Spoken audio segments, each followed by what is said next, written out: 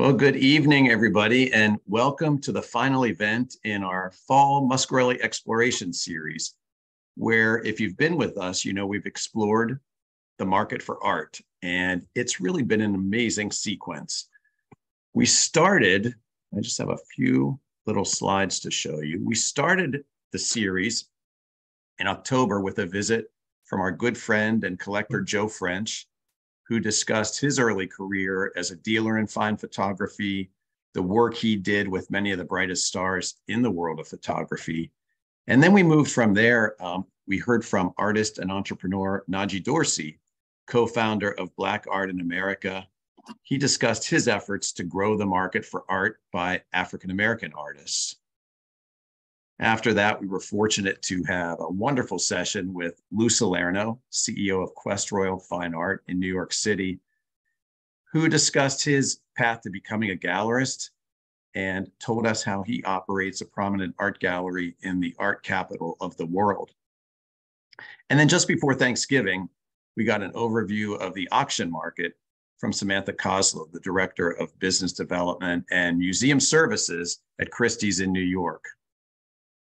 Along the way, we screened the film, The Price of Everything, and we were also joined in a special session by our friend, art historian Elaine Ruffalo, who discussed the relationship between patrons and artists in the Renaissance. But for tonight, we wrap the series with a book discussion on Michael Findlay's recently revised book, The Value of Art. And I'm absolutely thrilled to be joined in this conversation tonight by my good friend, Gary Ryan.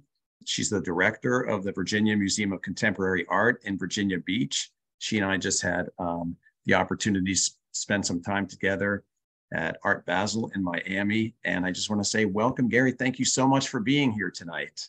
Well, thank you so much, David, for having me. It's been a real treat to be able to participate in the Muscarelle explorations. And I really loved the book you recommended and really enjoyed reading it and recommending it to friends right and left. I have been too. I thought before we got started tonight, because the author's biography really is sort of a key part of the puzzle, I thought I'd just go over it a bit. Michael Findlay, he was born in Scotland. And after coming to the United States, he directed one of the first galleries in the Soho section of New York City, and that was back in the 1960s. He ran his own gallery there from 1969 through the mid-1970s and spent a lot of time through those decades, all the way through 1984, helping major collectors build their collections. And then he joined Christie's auction house and became head of Impressionist and modern paintings, and then later opened Christie's office in Shanghai in 1994, worked at Christie's until 2000. And since then, he served on the art advisory panel for the Internal Revenue Service. He served in a variety of roles in the art world, including being formerly president of the Art Dealers Association of America Foundation. So this book, The Value of Art, Money, Power, Beauty, which we're discussing tonight, was originally published in 2012, but a revised edition was forthcoming, and we knew it was coming out last month. And so that's the book that Gary and I waited for and then did a quick read on. It's been translated into many languages. His second book, Seeing Slowly, Looking at Modern Art, was published in 2017. This is a man who has spent a lot of time in the space of the art world over the past 5 decades. I'll put it out to our participants tonight. If you have any questions, please post them in the chat or the Q&A, or if you have a comment you want to make, you can raise your hand. And fortunately, we're joined tonight by our producer, Julie Tucker, here at the Muscarelle Museum. And either she or I will help to get your question elevated into the conversation. So with all of that prelude wrapped up, I want to start out, Gary, by asking you, just overall, what did you think of the book? First off, I thought it was a great read. You know, there's so many books about art, whether they're about individual artists or movements or art historical perspectives. And sometimes they're hard, heavy and hard to read. And I found this such a great primer on kind of the art world writ large, but also a considered, thoughtful way of thinking about what does value mean across the many elements of the art world. So and it was just fun. He has great anecdotes. He's had, he's met them all, he's sold them all, he's wooed them all. And so it was really fun. So it was a page turner, and I really liked that. He's been in the middle of it. I'll say, and you and I discussed this a little bit in Miami as we were getting into the book. For me personally, after reading it, I think it's an imperative for anybody working in a museum. It just helps you to think about things in some different ways, maybe testing some of the accepted ways of thinking that we have in the museum world. And for me, perhaps identifying some possible alternative approaches to how we present art and exhibitions in the future. So it was really informative. We talked earlier about potentially just laying out at the beginning of our conversation that fundamental sort of opening salvo that Findlay puts in those first pages. And he says this, that all works of art have the potential for commercial value, social value, and essential value. But he goes on to say that none of those values are constant. All are enhanced or diminished by the fluctuating mores and tastes of different times and different cultures. And I thought that was a good way, a good paradigm he used to sort of frame out how he would go through the discussion as he worked through the book. So one of the first premises, and it ties relatively closely to what we've been talking about in our Muscarelle Exploration series this fall, the market for art. One of the first things he starts with is just understanding the commerce side of art. And really, the commercial value of art is driven by a wide variety of factors, not the least of which are, of course, as in any market, demand for the art, but also supply, production versus what is now available, rarity being a key driver of the value. And part of the demand, of course, being driven by the expansion of markets. There has been traditionally a strong market for art, investment art, in Europe and the United States, Europe and the Americas, I should say. But over the past 4 decades or so, there has really developed, maybe 5 decades, a deep market for art purchases at the higher levels in the Far East. One of the interesting facts I hadn't really considered before in the art world, and when you're talking about the production of an artist, a catalog raisonné is, of course, sort of what one hopes to be able to turn to understand an artist. And he goes on to say the publication of a catalog raisonné may have a strong effect on the value of an artist's work because it defines the supply empirically and provides the basis for reasonable assumptions regarding whether any particular work might be available because it shows ownership. Who owns it? Is it in a museum and then likely out of the market forever, or is it owned privately, potentially coming back into the market at some moment? So I'll just sort of stop there and give you a chance to say something as we talk about that the demand and supply dynamics in the art market.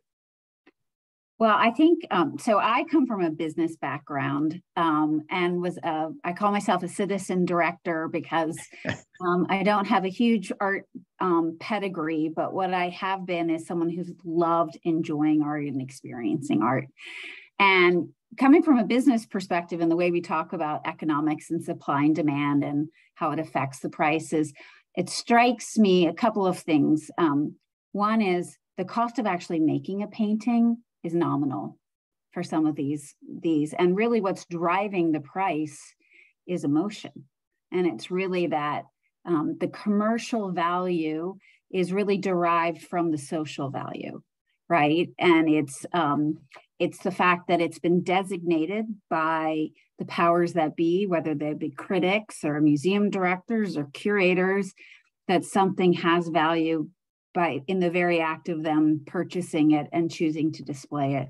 So, and I think what's really fascinating about his three graces, the commercial, the social, and then kind of the intrinsic essential value, as he dismisses the first two as ephemeral, fleeting, here today, possibly gone tomorrow. We'll only know if history will really be the judge of that estimated market-related value. But it's about a personal relationship with a piece of art, and that's the essential value of the art, is how it makes you feel.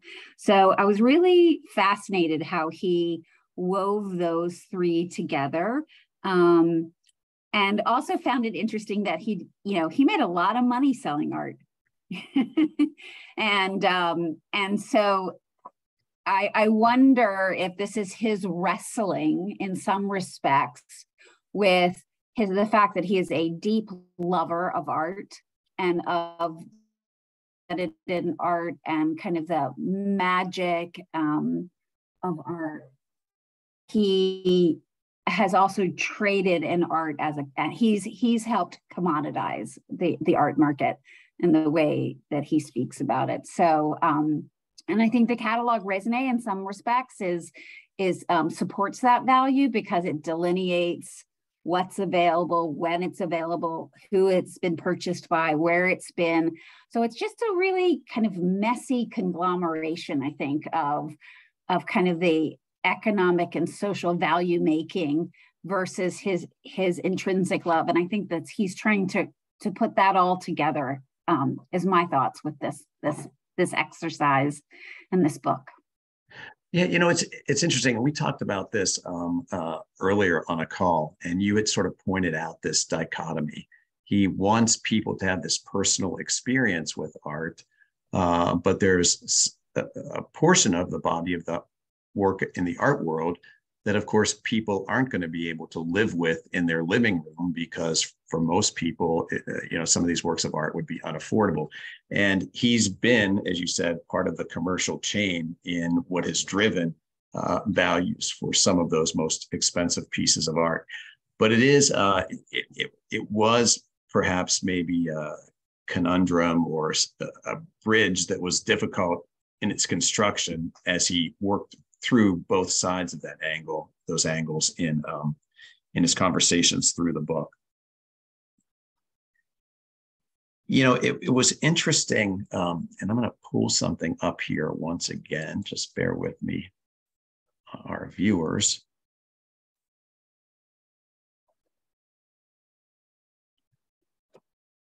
He brings out a number of different stories, and he really was there. He was there on the front lines of a lot of the evolution of the world of art. Much of what it was sort of a fledgling industry when he got started grew up alongside him. He participated and in many ways, I think, probably helped to create the market as it exists today.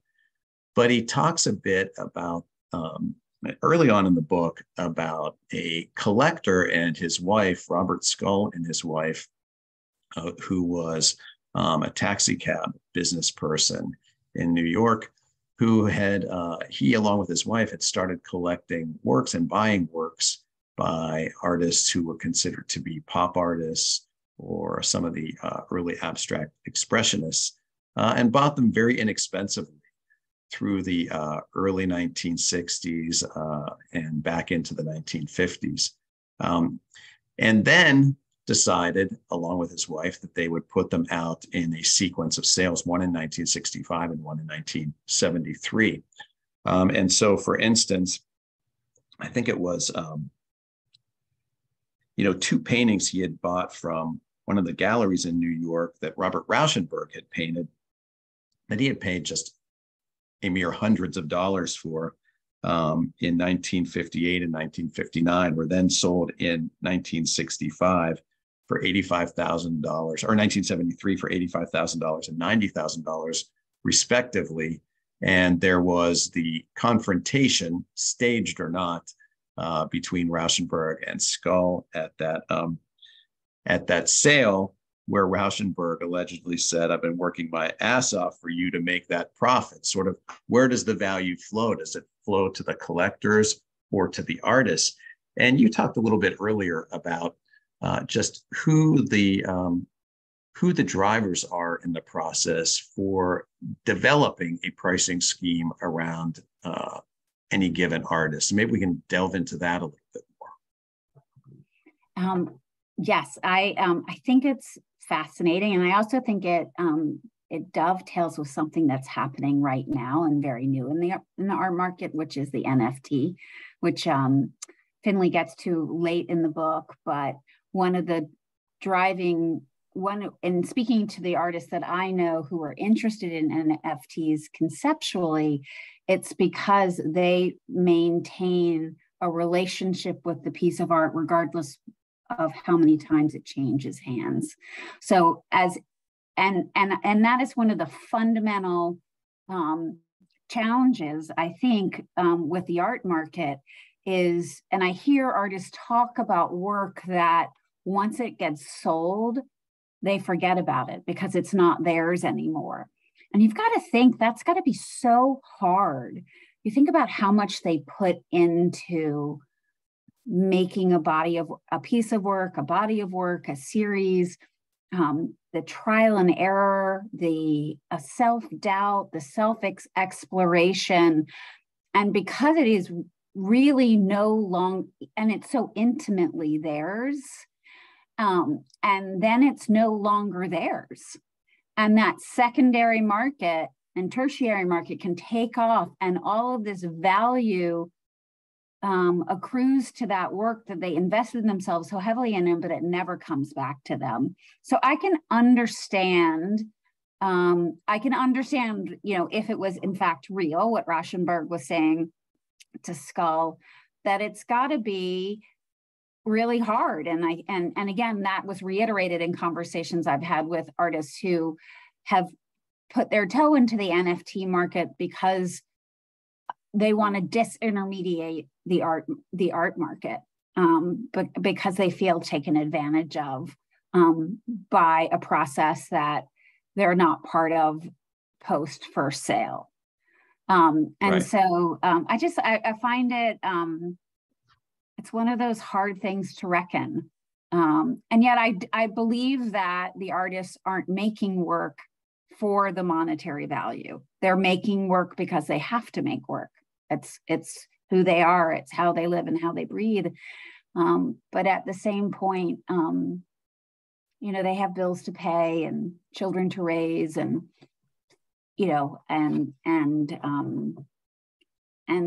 someone's trading on their intellectual property of which they have no interest in.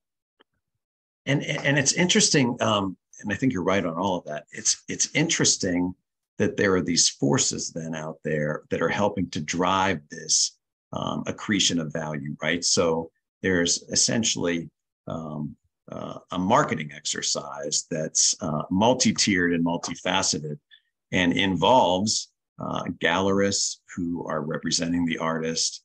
It then involves people who are buying that work and deciding over a period of time that maybe it's something that they want to put back out into the market. And it certainly is engaged by the auction houses that are able to get to the place where the marketing of art is a little bit more public, right? So if you go into a gallery, it's going to be a relatively intimate experience between you, the visitor to the gallery, what's hanging on the walls, and the people that are working in that gallery. It's not really something for public consumption. But when you get to an auction, and increasingly in modern times, when you get to an auction, there are seasons of the auction market where certain works of art are put out by all of the auction houses in a sequence of a couple weeks in the spring, late spring, and a couple of weeks in early November. And that's when the whole world, or at least the whole art world, kind of puts their attention and eyes into that auction market to see what kind of values are being driven out of those twice a year spectacles. I think one of the things we have to mention is the role that museums play in accelerating accelerating appreciation. Because you think about the catalog raisonné, or you think about just the resume of any given painting or work of art, and if it's hung on, I'm not sure hanging on the walls of the Virginia Museum of Contemporary Art is going to affect major artists' value. But if it were to hang in, in your museum, or hang in the VMFA, or hang in the National Gallery, all of that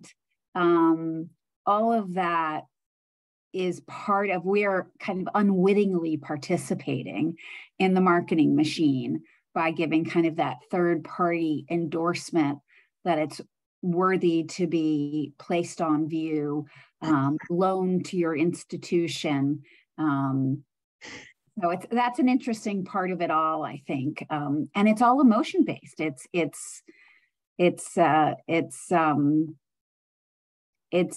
how you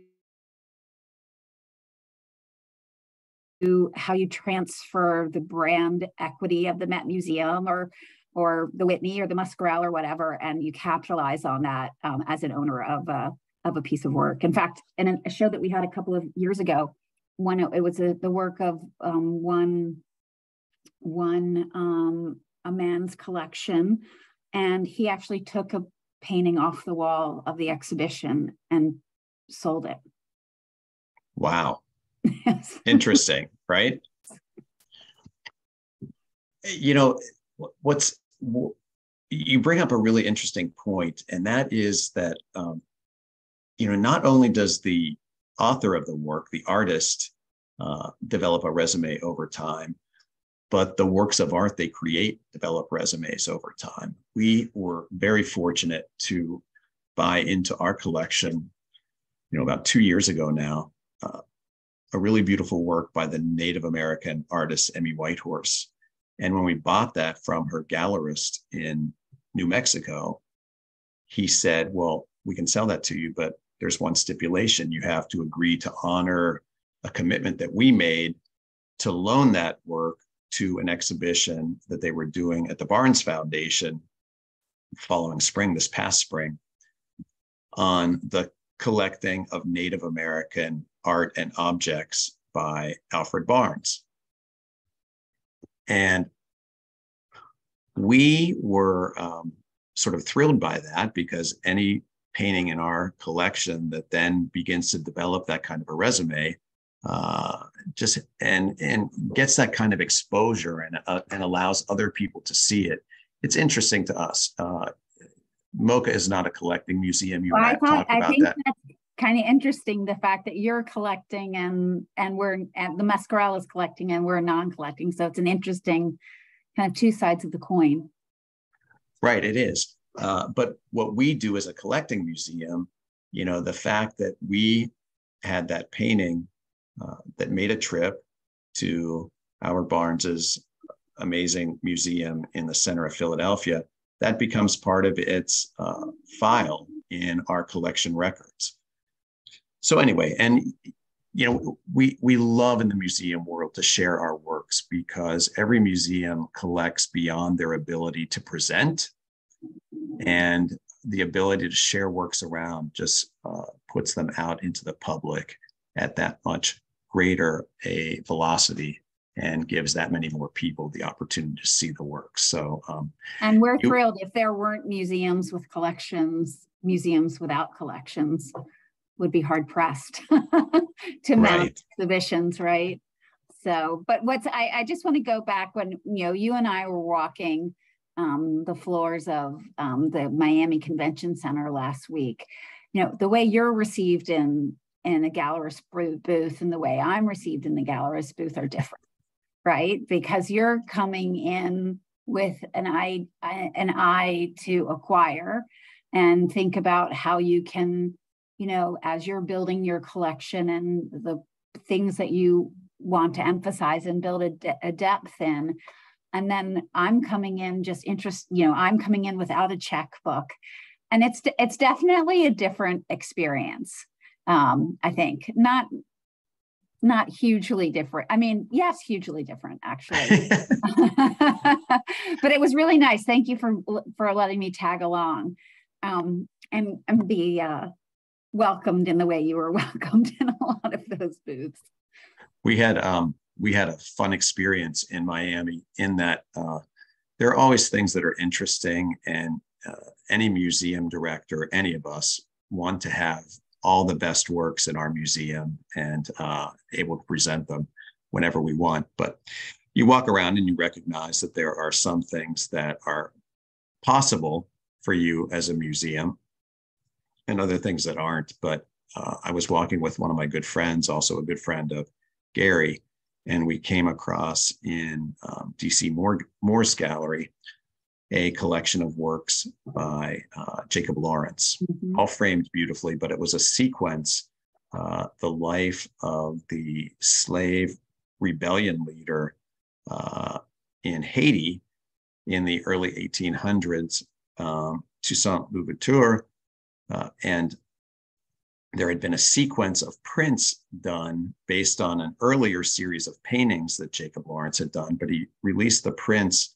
one by one from 1986 to 1997. And over the next few days, we were able to negotiate for those prints to come to the Muscarelle's collection. We had looked at individual ones in the past, always with a long-term goal of potentially acquiring them all, but we were thrilled. So just a fun little anecdotal story, but, talking specifically about one aspect in today's art world are these art fairs, these major art fairs that go on around the world that also begin to affect and impact the value of art and the prominence of some artists over others, at least from a buying public perspective. Mm-hmm. It's interesting. No, go ahead, please. No, the art fair, what I think is fascinating is it's kind of the market happening right in front of you. And one of the points that Findlay makes in the book is the fact that you might buy it now, but is it going to really stand the test of time? And he's really talking about contemporary art, because contemporary art, for the most part, the jury's still out because history hasn't been written yet. And he identifies several contemporary artists that he thinks will stand and are standing the test of time. And you wonder as you walk through, it is a massive, massive experience. And you really have to have your, taking your vitamins in order to get through it. And all of the other fairs that happen to be kind of satellite fairs to that. But there's a lot of heady emotion in the way they make sure that some pieces are the way they kind of gate the people who will actually buy works with that price tag. They get to come in so early, and they've much earlier than even you and I got to come in, and they try to make sure that certain works are already sold. So that sense of scarcity, that sense of like you say, that it's a big marketing machine. And you really see that at work. And yet what I really appreciated about being in the art fair with you, David, is that you come upon gems like the Jacob Lawrence set, which is really fine art that is going to stand the test of time and isn't flashy and is sober and interesting and invites you to spend time with it and welcomes you back. And I think that's what's so fantastic about that work going to a museum, is that it won't stay cloistered in someone's home, and that you can use it as a jumping off point. I think one of the important roles that museums play where I take some issue with Findlay is I really believe we're educational institutions. Sure. And I think that where it's incumbent upon us, art has set up a lot of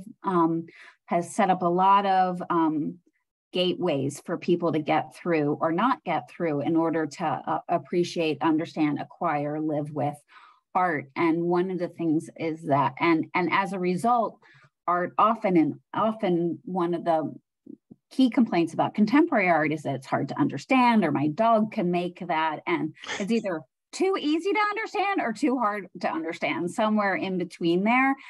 And I believe as an institution of education, it's incumbent upon us to slow down that fast decision making, right? And to really encourage people, try to give them ways into the art that that invite them to spend more than 20 seconds, to invite them to do more than just read the label, but really look deeply into a painting and come back to a work of art. And so he really kind of rails against audio tours and labels and anything that tries to get that tries to describe the work, and it's kind of an intermediation of the experience of the work. And I have to say, I'm not, our job is to I think to make art as accessible to as many people as possible, and sometimes that requires or calls for stretching out a hand and saying, what about this? What about that? And understanding the lives of the people who are looking at the art as much as the lives of the artists who are making the art. Right, and he's sort of digging deep there, right? He's pushing really hard for contemplating art, for paying attention to it, for giving it more than 5 seconds, for not doing, visiting an exhibition, let's say, or a museum, with the mindset of this is going to be a drive-by. We're going to walk around the gallery really quickly and see everything and touch a couple of labels and get a little information. He's really saying engage and learn. And I kind of took away from him that maybe there's a sequencing issue, right? Mm-hmm. That maybe you need to look at it first and understand it. He talks about what can be a good interaction between a teacher and a group of students.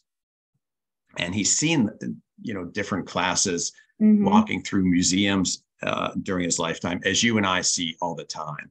And we know the great teachers, and this is the way it's done these days, but the great teachers are sort of asking, what do you see? What does it look like? Yeah. What does it make you think of? How does it make you feel? And then maybe following up with that with a little bit of a story and telling about the history of the art. But I think there is some validity to what he's saying. And I want to read this one quote, because this is kind of where sometimes it breaks down, I think. He quoted in the book the writings of noted German critic and dealer and curator, who was commenting about some paintings, I think they were, by Cy Twombly. And this is what the curator critic had written in his book, I think it was, about these paintings. He said, the primary fascination of these paintings is the experience they convey of a direct mutual infiltration of an inherent formalism through the prismatic dissection of multiple states of form. And you and I both agree, sometimes things like this are the worst enemy of art museums, right? Because we're trying to engage people. We're trying to get people in the door. We're trying to make people not be afraid to actually walk in and see what's inside and experience.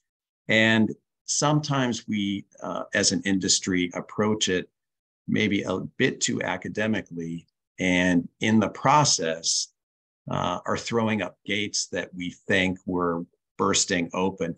I think one of the really interesting things about the art fair in Miami, because I think commercial galleries have the same problem.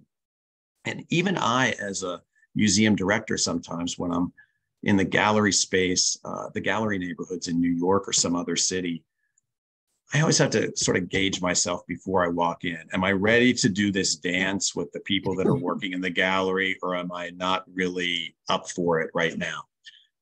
But one of the great things about being in the convention center in Miami Beach is it's almost like an enormous shopping mall filled with people.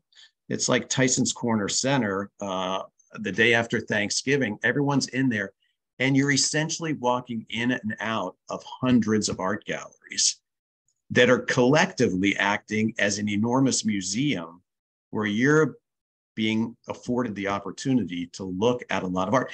And in many ways, while it's doing weird things, obviously, to the values in the art market, in many ways, I felt like it was breaking down some of those barriers, perceived or real, that people often feel as they're deciding, am I going to go into that art gallery? Am I going to go into that museum? Yeah. Yeah.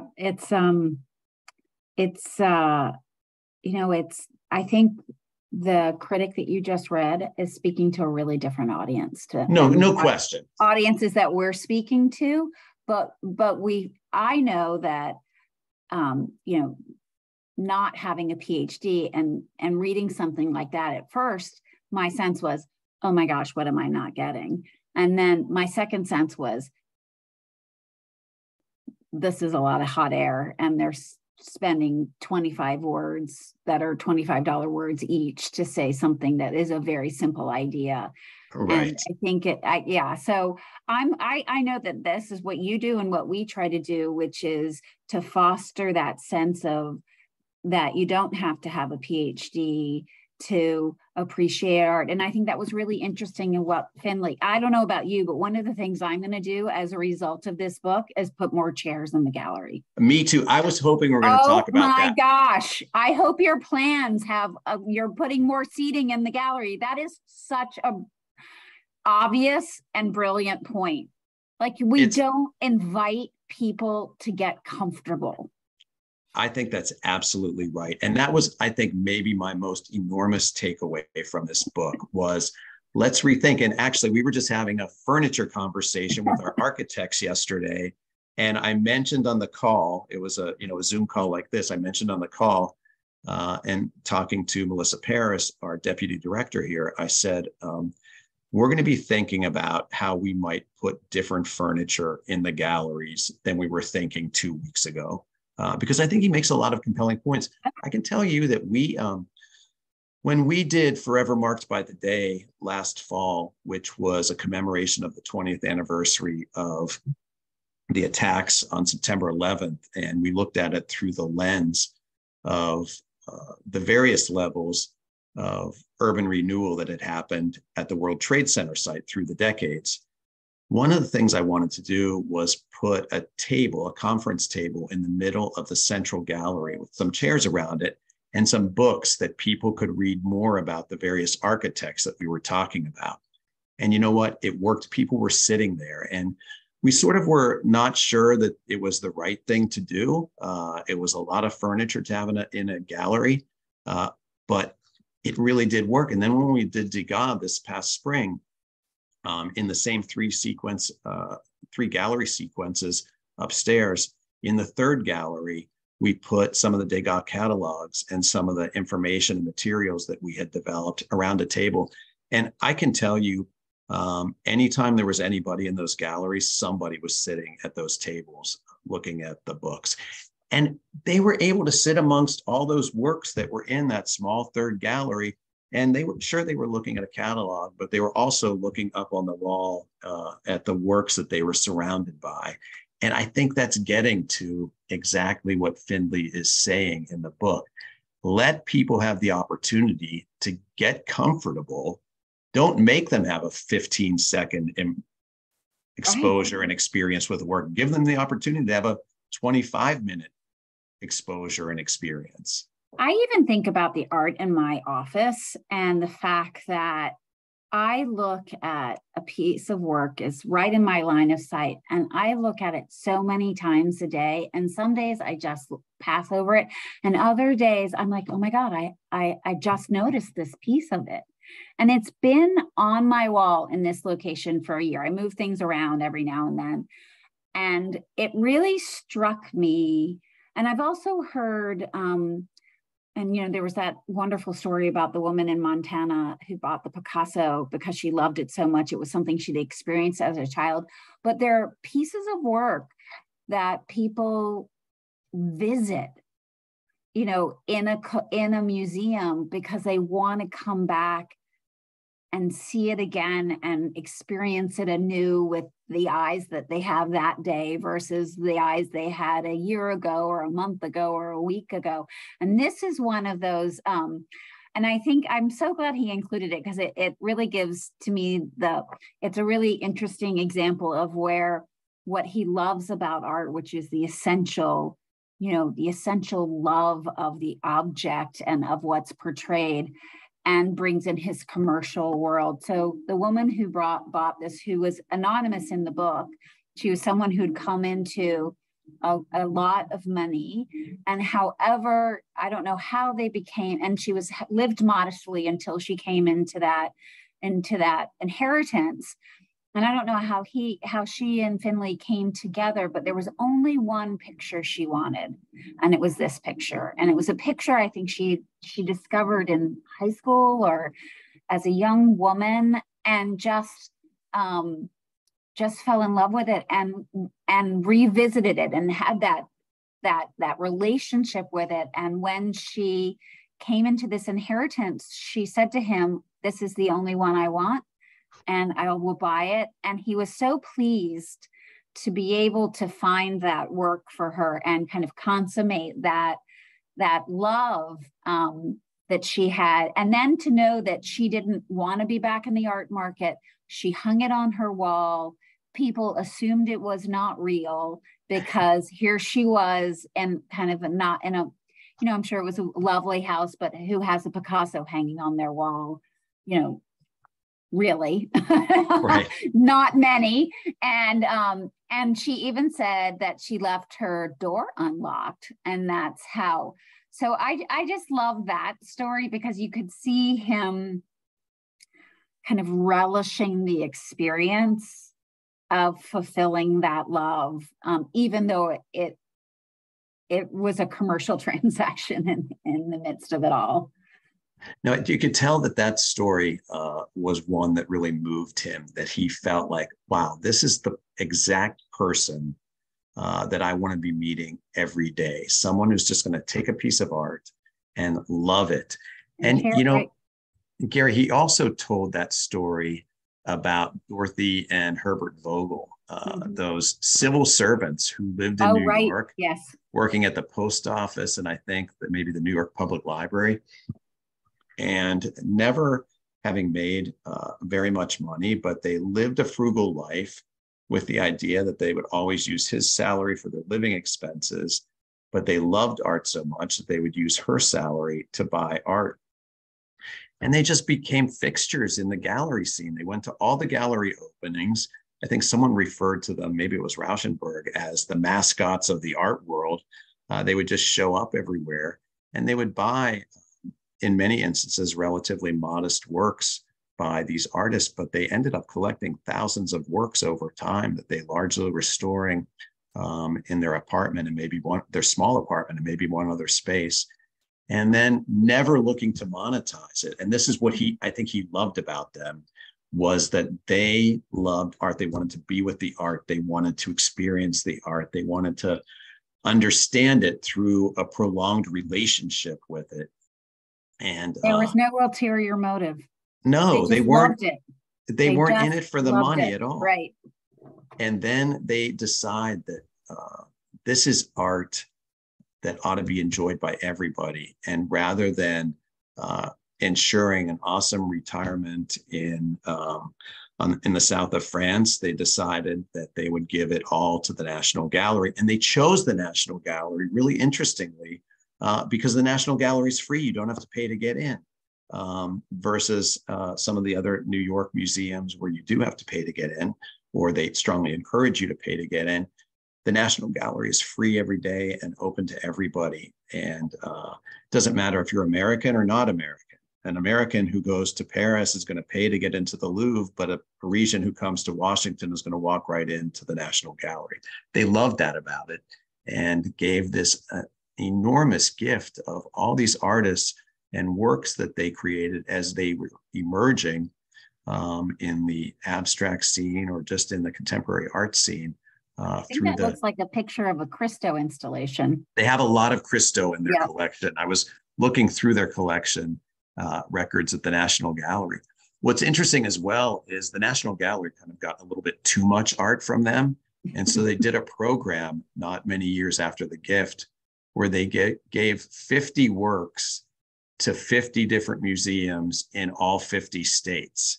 So they sort of spread it out, which is also just a beautiful gesture, but speaks so much to what Findlay is talking about in this book, to sort of just embrace and love and be with the art, make it become part of you. I thought one thing that was really interesting that he said, and it's related to what we've already been talking about, but it kind of struck me in a way that I hadn't really thought about it before. And I want to just read this quote. It's from page 193. He goes on to say, and this speaks a little bit between us having to mediate our role as an educator. And as our deputy director likes to say, we're always aiming to create our labels in the museum so that they're informative enough to be enjoyed and written well enough to be enjoyed and understood by a fifth grader, but written in a way that they wouldn't insult someone with a PhD, which was interesting. But, you know, he goes on to say in this quote, he says, art criticism, no matter how eloquent or erudite, attempts to use one language to describe another very different language, but with no dictionary to assist in the translation. Painting, sculpture, drawing, and other visual media on the highest level represent the creation of a language that is not read or spoken. And so the act of making the art is saying something, but they're saying something through their art. They didn't write it down as a paragraph. And I thought that was really sort of an interesting perspective by him. I mean, I also think, you know, I think his yardstick of feeling and connection and kind of what for him defines good art. I really like that. I think as we think about what we do at Virginia MoCA, and we've really refocused kind of the way we orient our mission. We've written our mission, which is all about experiencing shared humanity, and that art is a means to an end. And Findlay kind of speaks to that in the latter part of the book about how really that the art that's going to stand the test of time is the art that's going to connect us, regardless of where we come from. It's going to speak to us on a very human level. And I think in order for it to speak to us, we have to be willing to listen. And as museum directors, it's incumbent upon us to try to facilitate that listening, whether it's through the labels we write and the approach we take, or the seating we provide, or the fact that there's space in our buildings where people can convene and get together afterwards and have a cup of coffee and wonder what, you know, talk about what they said, or just reflect on what they said. So I think in my role as a museum director, that's one of the things that helps me get up in the morning and, you know, makes me want to get up in the morning and go, which is the whole idea of connecting people that might not have spent time with one another, whether it's the artist and the viewer, or it's the people who go on an art trip with us that have never shared a cup of coffee, but what they're finding is that this experience through art is something that brings them together and allows them to better get to know each other. It's absolutely true. I think he makes the point that some people are lucky in that they have exposure to art at a young age, at experiencing art to a young age. It's not always just making art, but it's understanding that other people make art and that other people are making things that are beautiful and that have value and that need to be considered. And, you know, you and I both have institutions that work with the public school systems, but I think both of us would love to see 100% of the public school students, the school students generally passing through our museums at some moment in time. And we're not anywhere close to that percentage. But those are those opportunities to get somebody exposed to the world of art, exposed to walking in through a museum's door and not feeling like they didn't belong there. Because once you're inside, I think it's pretty easy to recognize that you're welcome if you open your eyes. I think we all work really hard to make it feel like a warm environment. I always say to people, sometimes I'll walk up to someone who's whispering and I'll say, don't whisper. This is about life. This is about living. It's not about being quiet. Live your life in here. Become part of the atmosphere you're in. It's really just a great way to be. So hopefully, as time marches on and as the world evolves, we'll be able to get more and more young people on the road to becoming adults who feel comfortable about coming into museums, about experiencing art, about paying attention to art, about diving deep into a piece of art through those repeated experiences, like you with the art in your office or the art at your house, or any of our viewers who are joining us tonight, the art that they live with. I know I have the exact same experience. I've had this keen bush hanging behind me in my office now for about 3 years, and we were just talking about how we're moving very soon, and my keen bush is going away for a very long time. And I get joy every time I walk in my office and I see it there. And sometimes, like you, I'll spend a few moments looking at it. We've had the good fortune of being open to art. And I think our mission is figuring out how we help other people to have the good fortune of becoming open to art and starting them at a young age, and then nurturing and traveling with them as they go through their own life experiences and make museum going a part of their lives. Well, one thing I'd recommend is this book. If anyone is still shopping out there for the holiday season, this is a great book. This could be this could be a great gift. Doesn't exactly fit into a stocking, but and it'd be a fun thing to share, or like we're talking tonight. You could talk to your family, or talk to your girlfriends, or talk to your book club.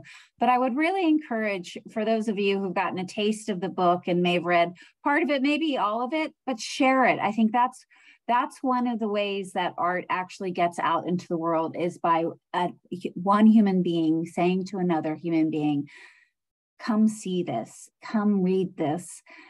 I want to share this with you, because it demystifies and humanizes that process. So I encourage everyone to get into the Muscarelle before you can't. Come down to Virginia Beach, get this book, and share art.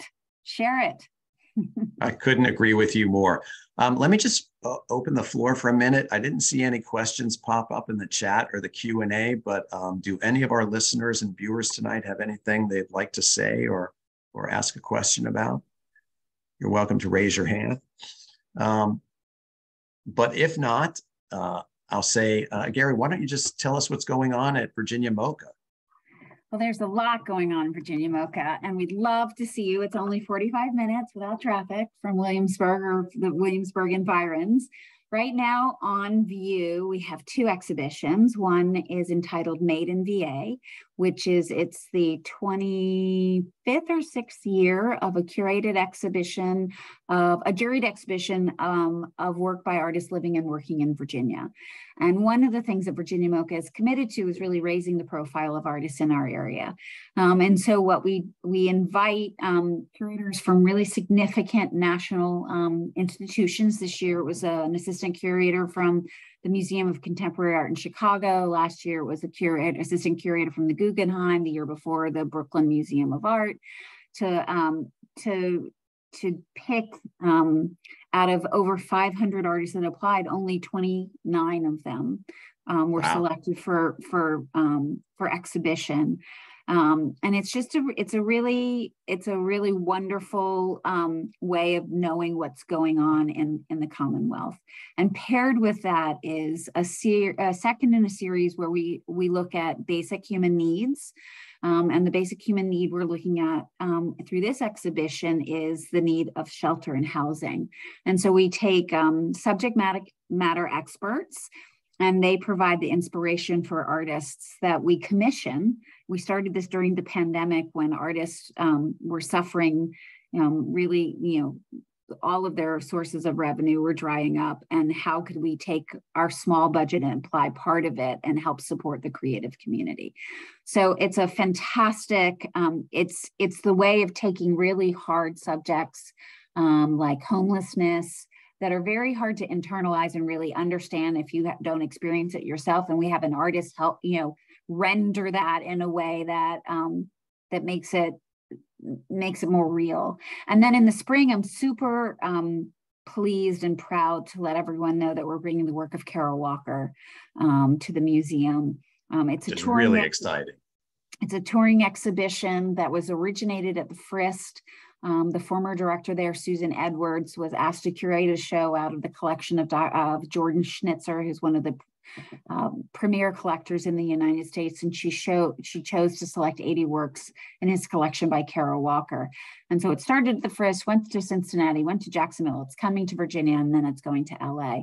And the thing I think that's quite moving about the presentation in Virginia is that actually the first ship that, slavery was founded or took root in Virginia, and the White Lion actually landed 30 miles away from the location of the museum.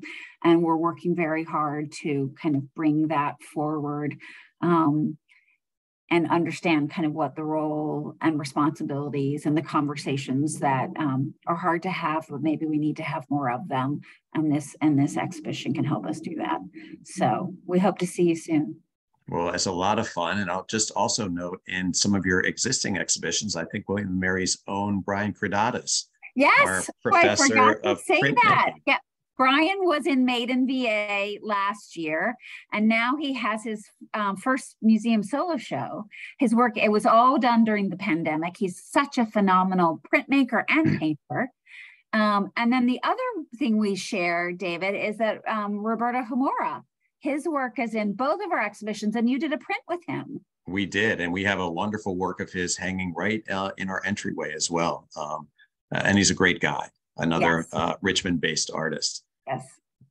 Well, I'll also just make a few final comments and pitches. We are in our final days here at the Muscarelle Museum in our current form.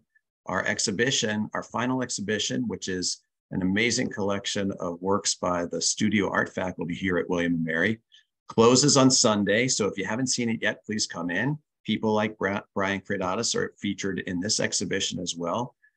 We'll be closing, reopening in a temporary location, and collaborating with a lot of arts venues around the city, around Williamsburg, over the coming 18 to 22 months, and then Virginia Beach too. Yes, without question, and then reopening in mid 2024, August, September-ish, in our new venue, which is going to be a lot of fun. I want to thank you, Gary, for joining me tonight. This is a lot of fun. You're a great friend, and we have a great group of museums and museum staffs spread around the metropolitan area, and we're all getting more and more to know each other, which is really great. A lot of good relationships over the years, and even more today. But it's a thrill to have you with us. I hope everybody enjoyed being here tonight. I want to thank Julie Tucker for helping to produce this evening's event. And if any of you are around in Williamsburg tomorrow, we're having our final party at the museum from 5 to 8. So you're all welcome to come in. Have a great evening, everybody. Thank you, David. Thank you. And thanks for being here. Take care.